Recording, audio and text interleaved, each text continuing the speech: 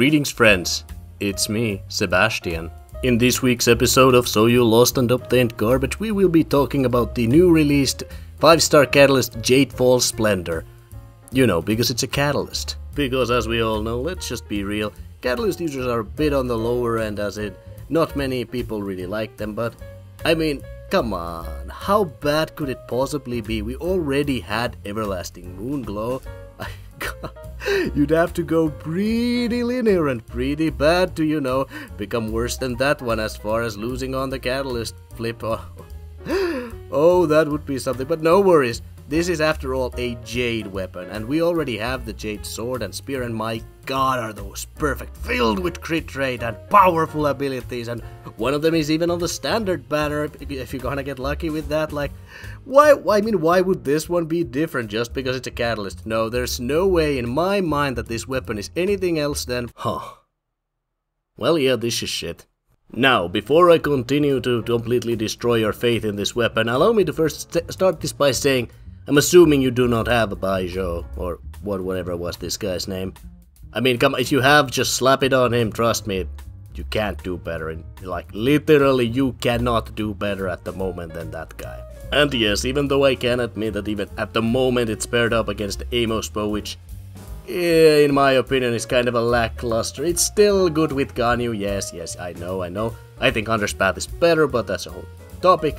Can't wait for the rerun for this character when we get him paired with like an Arataki Ito, good old Redstone Slasher versus this garbage. Ugh. But I think I'm being too harsh. Let's have a look at this weapon. Maybe there's some redeeming qualities to it. So, Jadefall Splendor. It is a 5-star catalyst with an average base attack, and it has an HP percent as its substat. Which, I gotta say, if I had a Mora every time they did a 5-star catalyst with HP as its substat, you know what more I'd have? At 2. It is, I'm pretty sure, twice as much as I never thought I'd have, and 2 times I'm pretty sure I didn't want any. But hey, it also has a passive ability, Primordial Jade Regalia. A bunch of text that amount to pretty much nothing, but for the sake of thingamabobs, let's read it through anyway. For 3 seconds after using an elemental burst or creating a shield, ooh, yummy, the equipping character can gain the Primordial Jade Regalia effect, restore 4.5 energy every 2.5 seconds, and gain 0.3 elemental damage bonus for their corresponding elemental type for every 1000 max HP they possess, up to 12%. Primordial Jade Regalia will still take effect even if the equipping character is not on the field. Now honestly, I don't know where to start to tear this piece of shit apart, but let's start with the fact that HP percent is unbelievably bad to get as a substat, unless it's for a very specific character, which, let's for a moment assume you do not have Everlasting Moonglow. In that sense, this is the highest HP you can get, but without bifo, only characters that really care about HP are Barbara, which, if you're playing with her, I mean, good for you, I guess, and Kokomi. Now, to be fair, there is only Everlasting Moonglow when we compare just the HP percent passive, like, hey, here we go. Too bad it's pretty much meaningless once we start talking about the passive abilities. Now to answer the burning question, can Kokomi in fact take advantage of Jadefall Splendor's passive ability? Yes, and my god can we do stuff with it. After all, for 3 seconds after using Elemental Burst... Oh wait, 3 seconds? Wow, geez, mister, for a whole 3 seconds we get to use that buff? Oh, whoa, gee, oh golly. And trust me when I say, even if we get that buff, it's not even actually that good. Now for an argument's sake, I'm assuming you are playing a support Kokomi, because that is the most played Kokomi. You know, you could also just go for this very legendary lineup play that I'm pretty sure no one else knows other than me, because no one has ever even mentioned this, called Thrilling Tales of Dragon Slayers. A 3-star weapon that, now you can get by pretty much summoning randomly. Anytime. Yep, it's probably the best support catalyst ever. And it's a 3-star. And this is a 5-star. Puts things to a weird perspective, doesn't it? Okay. Maybe I'm being a tad too harsh on this weapon. How about we look for a character that can use the buff through activating a shield? Ah, there we go, consistency. There, see, I knew we could crack this. Now let's have a look at all the Catalyst users that can actually create a shield. So let's see, we have befo, but we already established that we don't have him. So other than that, we have no one. Well, that went about as well as I expected. Now that is technically true that there is no Catalyst users that can create a shield through conventional methods, but hey, we still have a good old geo reactions. You guys thinking the same thing I'm thinking? Investing thousands and thousands of dollars for internet waifus. Oh, Ningguang and Crystallizer, I guess that works as well. I mean, maybe, I can't actually test this, and even if I could... Oh, what a horrible build, like what? You're gonna load up your Ningguang with HP just to get this very mediocre buff that doesn't really help out at all? I mean, go nuts, kid. I can't stop you. Why would I? Wow, I sure am glad that we got to establish that if you do not have befo and have this weapon, there's literally nothing to do with it. Like a 3-star Catalyst is way better for almost all the supports that you have. Honestly, is it just that Hoyoverse is getting lazy? I mean, probably. But I mean, come on, how did they fuck this up? Or could it be that they just hate Catalysts? I mean, I could go either way, but when you think about it, they really had the perfect recipe and they just randomly decided to change that. Jade Spear, crit rate, good passive ability, love it. Sword, crit rate, good passive ability, love it. Catalyst, HP, really linear and weirdly worded effect that almost does nothing. Why? Now normally I would do a showcase where I show you how this weapon works, but 1, I don't have this weapon, 2, well actually that's just it. Now yes, I suppose I could gamble my very hard-earned wishes on this trash, but no. Because as it turns out, there's literally no character I can recommend to use this weapon with except good old befo over here. Oh god.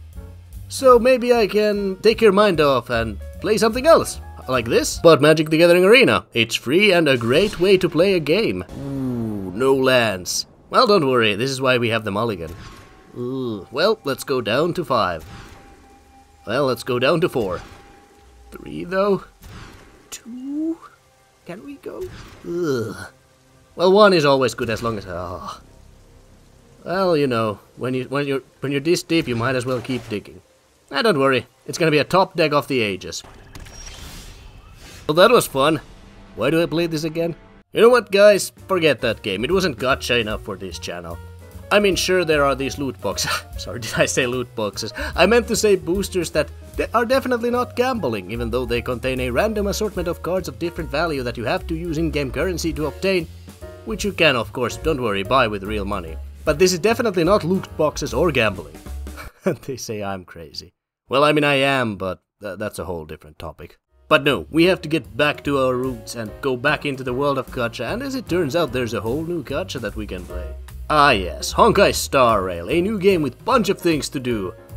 Can't wait, let the adventure begin. Well okay, so we have no star, place, power, stamina, schmeckle or whatever you call that, so nothing I can do in that department. There's no quests to do. No chests or puzzles left to dig up. Nothing left to do in the simulated world department. No way to increase my adventure rank or grind anything, so... yeah, I guess we're done here. Adventure over, guys! Well, that was fun and interactive. Maybe one day we feature a actual game on this channel that's not just, you know, this free-to-play gacha thingamabob. You know, but that's not today. Maybe for my birthday, you know, let's celebrate it with something weird. But after watching those 2 games, the important thing we learned is... why did I do this again? I'm sure I had a point. It's probably loose and badly defined. And I'm sure this video was about something. Oh yeah, how could I forget? So I guess I should or could talk about the weapon while I'm at it. Because, I mean, it is a video about it after all, I think. It sucks. No easy way to say it. It's literally only decent with befo, and that's the limit of what that weapon can do. At the moment, at least.